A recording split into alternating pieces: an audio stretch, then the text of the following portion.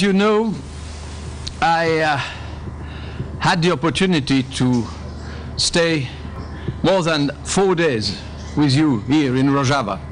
But let me tell you that I know the Kurdish people since 40 years. And of course, Patrice Franceschi told me about what he knows, what he has seen here in Rojava.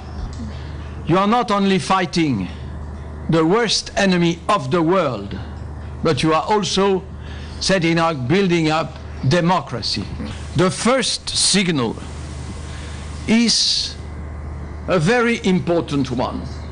You are sharing the work and your future. You the men with the women. You the women with the men. There is at work a real gender balance here in Rojava. And of course, this equality, the gender balance, could not be built overnight. It takes time.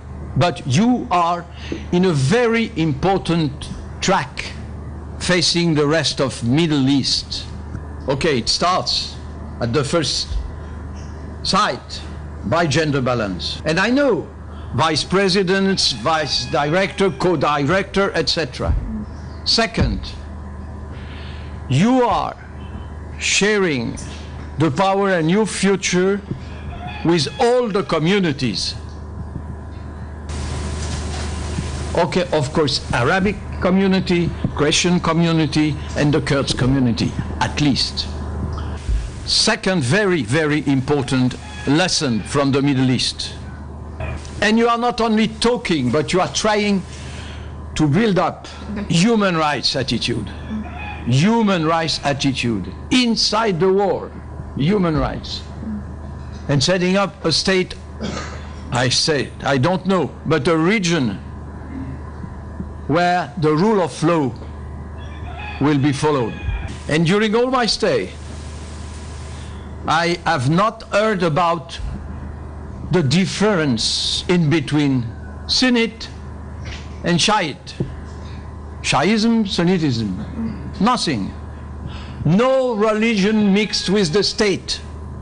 No state mixed with the religion. I know this is a dream, but you are building up the dream. Unfortunately, the rest of the world doesn't know that. And we'll try, Patrice and I, at least to give, to show to the rest of the world what we have seen, what we are convinced to have met.